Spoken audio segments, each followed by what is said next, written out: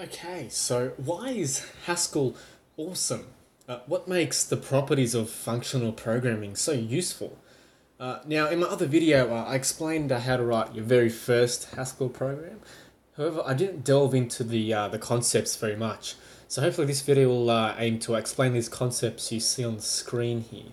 Um, there are many differences between imperative languages like C, Java, and Python, where the computer is told to perform a sequence of actions explicitly, as opposed to functional languages where it evaluates expressions instead. It's told how to do something, not what to do. Okay, so the first difference is abstraction. What does this mean exactly? So I'll explain this in an example. So if you take this for loop in C, just here, you can see that the act of incrementing k is abstracted away from you. Okay, you don't need to worry about that in this for loop. So what both of these functions actually do here, in both the C and Haskell implementation, is just implement the factorial function. That's all it's doing. So as you can see, you don't need to worry about incrementing the counter. It's already done. So standard libraries like which is, should be contained in one of these libraries here contain the functions for the for loop which allow for abstraction.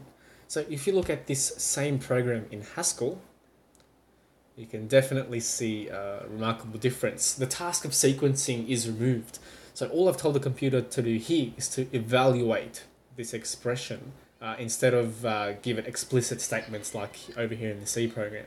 The task of sequencing in Haskell is gone. This level of abstraction allows for very elegant solutions, especially if your program is very mathematical in nature. For example, this factorial function right here. At this point, it's perfectly fine not to understand this Haskell code that you see here. It'll be covered later in the upcoming videos. But surely by just looking at it, you can appreciate the simplicity that the Haskell version offers. Next up is side effects. In Haskell, when performing computations, there are absolutely no side effects whatsoever. This is because everything in Haskell is done through functions, and the result of the function is fully dependent on its arguments, and its arguments alone.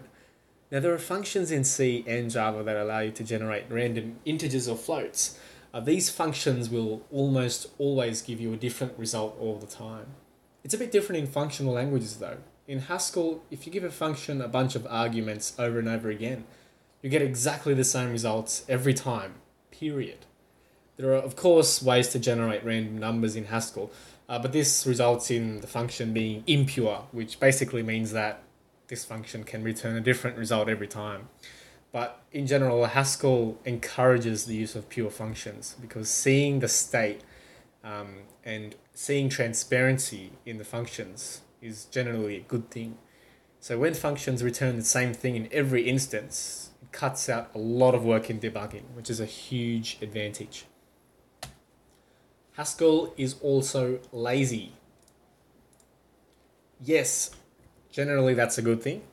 All this means is nothing is computed unless it has to be computed. So for example, I could define an infinite list of prime numbers and not a single number needs to be computed as of yet. So if I wrote a function that needed, say, the first 5 elements of this list, then only the first 5 elements are computed and returned. It doesn't worry about the rest, allowing for some very elegant solutions indeed. Next up, Haskell is strongly typed, or strong typed. All this means is that there's no mix and matching between different types, like converting an integer to a double, or from a double to an integer. You don't need to specify a type as well. Haskell will do it for you automatically. So the biggest advantage of strong typing is that bug finding is moved from runtime to compile time, which is a really big advantage. You want to find bugs before you run them. Speed-wise, Haskell may suffer in some situations compared to C. For example, implementing a really basic quicksort algorithm. But the trade-off works both ways. So you'll develop the Haskell version probably about 10 times faster than, developing it in C, because human time is more valuable than CPU time or processing time. So Haskell definitely allows for very elegant solutions, saving a lot of time writing it. But if you were to spend a lot more time writing it in C and it takes a bit longer, though, it's really up to you how much, what sort of trade-off you're after. But the Haskell code would be easier to read anyway. So there are a bunch of reasons why this language is particularly awesome. Abstraction, there's no side effects, it's lazy, it's strongly typed, the bugs are minimized, but put simply, the language is elegant. Hope this helped. Thanks.